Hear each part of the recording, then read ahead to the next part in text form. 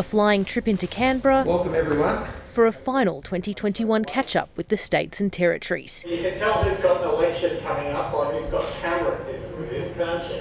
And some more national cabinet sparring. Andrew, I didn't think you bothered with elections anymore. At a hastily convened meeting, leaders sank their teeth into the growing challenge posed by the Omicron variant. We need to reset how we think about the pandemic and how we manage ourselves and the things we need to do as governments. Omicron is a game changer. With a game changer comes changing rules and definitions. A close contact will now be someone who has spent 4 hours or more with a confirmed case in a household or similar setting.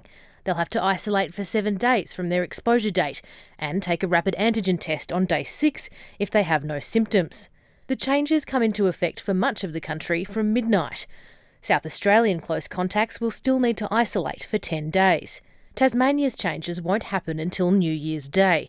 The Northern Territory sometime in the new year, and Western Australia will stick with its current requirements.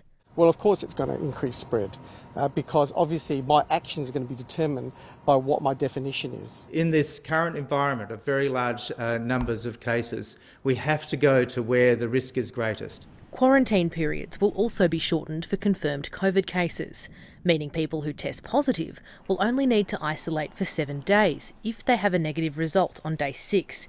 The overloaded PCR testing system will now be reserved only for people displaying COVID symptoms. That's the gear change. That's the reset. The Prime Minister says he's changing gears, but the truth is he's stalled the recovery. The so-called gear change coincides with another record high number of COVID cases, with more than 21,000 detected across Australia today.